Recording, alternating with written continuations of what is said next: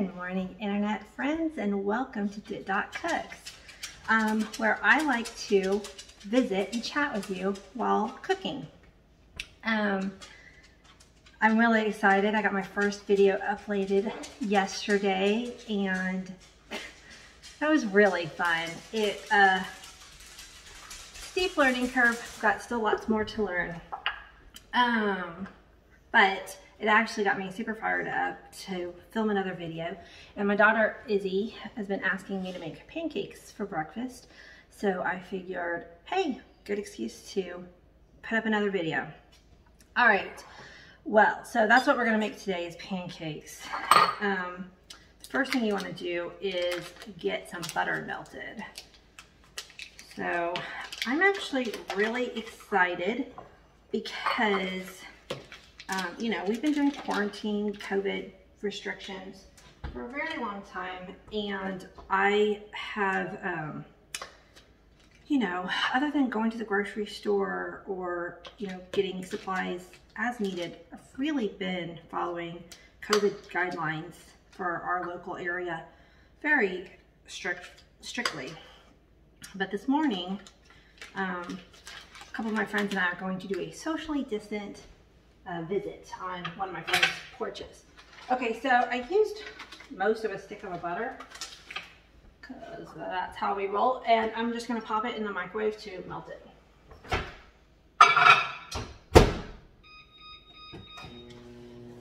Okay, so yeah, she just had a porch built and it's got a cover, and so we are going to sit out on her porch. Even though it's really cold, I'm gonna bring a blanket and it's gonna be fun.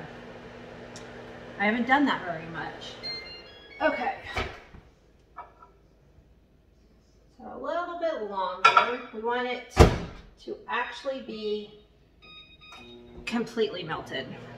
Okay, and I probably put about 2 cups of flour in here. Now I'm gonna put some cinnamon.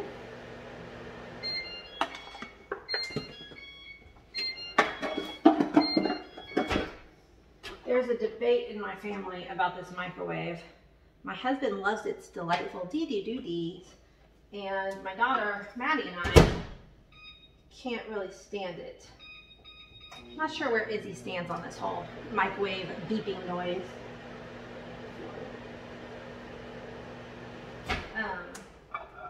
Okay. So now it's mostly melted. There's still a little piece, but I'm gonna just let that sit for a minute because we want it to be melted, but we don't want it to be so hot that it cooks our eggs when we mix them in the bowl. So I don't necessarily follow the rules when cooking. Over the years, I've learned lots of shortcuts, and usually my goal is how few dishes can I use. So that's what you're gonna get.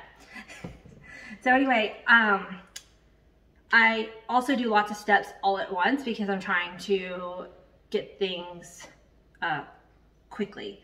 So I just poured some milk in a cup, and I'm going to add some lemon juice because this will simulate like it's about a tablespoon or 2 of lemon juice per cup of milk.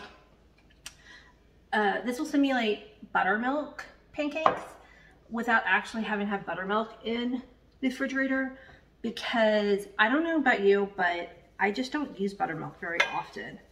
So when I have a whim to make pancakes, I don't want to have to remember to buy buttermilk and then only use 2 tablespoons of the carton and then have to try to find other recipes. Okay, so this is baking powder, and put in about probably a tablespoon of that. I don't use measurements, so you're just gonna get a method here. Some salt. Salt is really important when you're doing sweet dishes also because it will bring out the sweetness. Okay. Oh my gosh, I'm so thirsty this morning. This is, who else drinks out of mason jars? I love mason jars. And this is lemon water. Just water with a ton of lemon juice added to it. I love it. Super sour. My kids think I'm crazy. So here's a funny tip. I have been meaning to buy one of these forever and I just never think about it. Well, I saw one the other day and I grabbed it. It's a little teddy bear, but it's terracotta. It could be any shape of terracotta, that as long as it hasn't been used or glazed. I mean, used like saying a piece of a terracotta pot, but you don't want to use one that had dirt with it. Anyway, the terracotta will absorb the moisture from your brown sugar and keep it nice and soft. And after a while, you can take the terracotta out, kind of let it dry, because it doesn't feel wet, but you know, it's absorbed the moisture. And then like when I fill this up again, I'll let this sit out for a day to kind of dry out, and then I'll put it back in. Okay, so I just put a little bit of sugar because, you know, my kids use maple syrup on their pancakes, so I don't really want the pancakes themselves to be too sweet.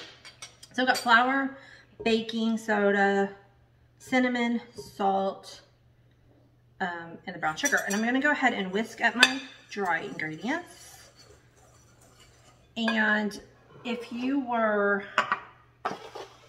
being a little bit more proper, you would now get a second bowl dirty. And it does make a difference, but I've done it both ways and it doesn't make enough of a difference that makes me want to get a second bowl dirty. So I'm going to crack in 3 eggs. So yeah, what you would normally do is put your wet ingredients in a separate bowl. A towel. Okay, I'm going to poke my yolks, and I am going to pay attention to the order that I put the ingredients in, because if I put this hot butter on top of my eggs, they'll start to scramble in the bowl, and that won't be good. So I'm going to pour my milk in next to kind of help keep the temperature of the eggs down when I add the butter, which has had a little, it's still pretty hot. Okay, now watch as I pour this. You'll see, hopefully you can tell that it's chunky. It doesn't take very long for that lemon juice to start to curdle the milk. Yep, look at that.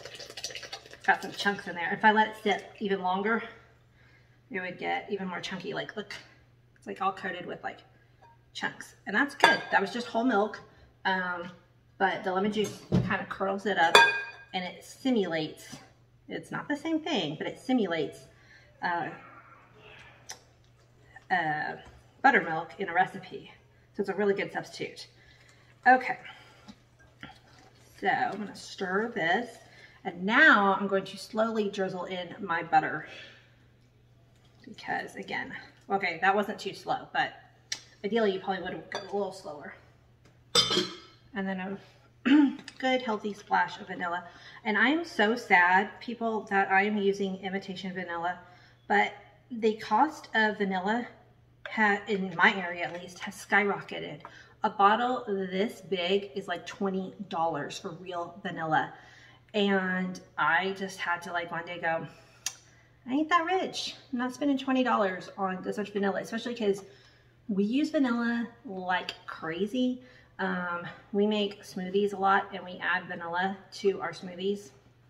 And I go through one of these a week, and this is like $3 versus, again, the same amount of real vanilla is like $20. So I'm really sad. I prefer real vanilla, but I don't know if it's just where I am or if vanilla across the country has gotten that expensive. Okay, so now you want your pancakes to be a certain consistency. So this is pretty close, but it's kind of loose. So I'm going to add just a little bit more flour. And this is something that just takes time, because when you first start cooking, that's when recipes really are helpful for things like this, because they'll tell you an exact amount and you're gonna be able to know what your batter should look like.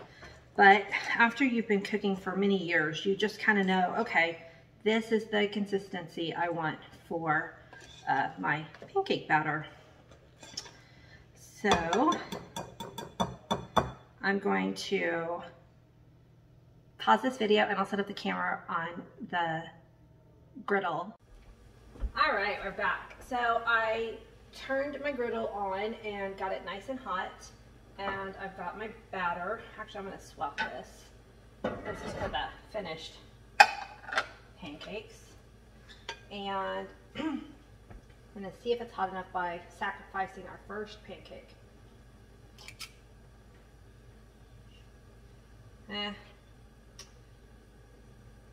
Probably should have let it get a little bit hotter. I've got it on high right now. So one of the most difficult parts is getting your temperature right. The cool thing about this stove is it's got a long skinny burner down the whole thing, so it should even heat evenly, but it's just a matter of finding that right sweet spot that you're not burning them. See, that one, when I put it down, I heard a little sizzle, so I know that we're getting closer. And so I'm actually going to now lower the heat a bit. And I'm spacing them out. I'll tell you, on my last house I had a glass top stove, and most of the time I prefer gas cooking, but making pancakes, trying to get the batter to the griddle without it falling down in the holes that you have to clean up later, that's challenging. So hopefully we will not make too much of a mess this morning.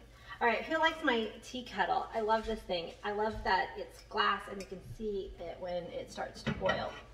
So I'm gonna turn that on because I wanna make some tea this morning. Oops, wrong burner. Still getting used to this house. Yeah, it doesn't have the little whistle, which took some getting used to, but since you can actually see it, as long as you don't walk away from it, you'll know when your water is done. So with the pancakes, you're waiting for some bubbles to start to form up. Ideally, you don't want to flip your pancakes back and forth, but sometimes with the first batch, yeah, see, it's not brown underneath yet. So you're waiting for it to brown, and you're waiting for little air bubbles to pop up. So my kids came downstairs, they heard I'm making pancakes, and so now they are eagerly awaiting the first batch to come off of the stove. So let's check and see. This one, yep, it's starting to get brown on the bottom. Ah, look at that, golden brown. So other than going to chat at my friends, see, that one's not quite ready. So I will flip it back, but again, you don't want to like flip. Other than going to hang out at my friend's house this morning a little bit and do our socially distanced visit, I don't have any plans for today, which is nice for a Saturday. So normally I'll put more than just 4, but I wanted to give this first batch because a lot of times the first ones that you do don't come out as pretty because you're working on getting that temperature right. Right now I've got it on medium heat. So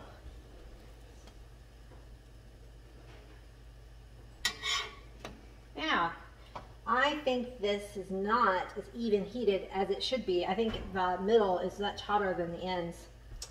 So then what I will do is move stuff around. And I'm going to put some more on here while those are finishing up.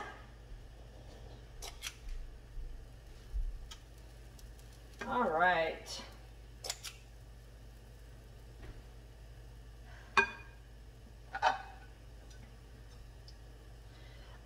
So also sometimes I take the time and I get out my cooling rack and I'll make up a bunch of pancakes at once and put them on the cooling rack.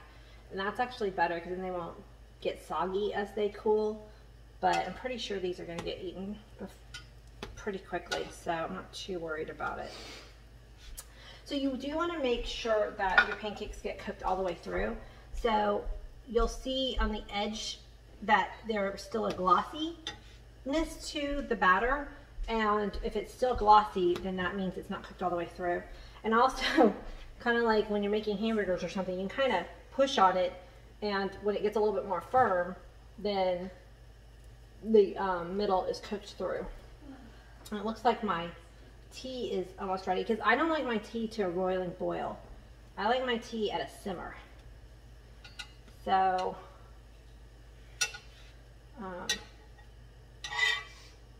oh look, beautiful, beautiful. Also, I like to do these small pancakes. I don't like doing really big ones. Okay, quick lesson on my kettle that I had to learn. You have to turn the fire off first. And on my glass top, the handle didn't get hot, but on the gas stove, it gets very hot. So I'm making a toasted coconut black tea. And I've got some coconut milk already poured in the bottom of this cup. And it is so delicious. So, I don't know if you can see this one. I tried to flip it before it was quite ready. And so it kind of split open a little bit. But I'll flip it again and it'll just be an oddly shaped one. It'll still taste good. It just won't be as pretty.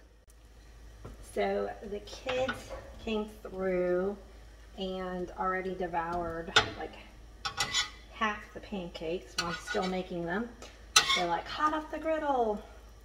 So as you can see, this is the one that split open. So when I just flipped it over again to cook the raw dough, that had split funny. If you don't flip them back and forth and back and forth, you will get more of this pretty standard typical pancake pattern, I guess. And then if you get your griddle too hot, they start to get a little too brown. So you see, oh, here we go. Here's a perfect example.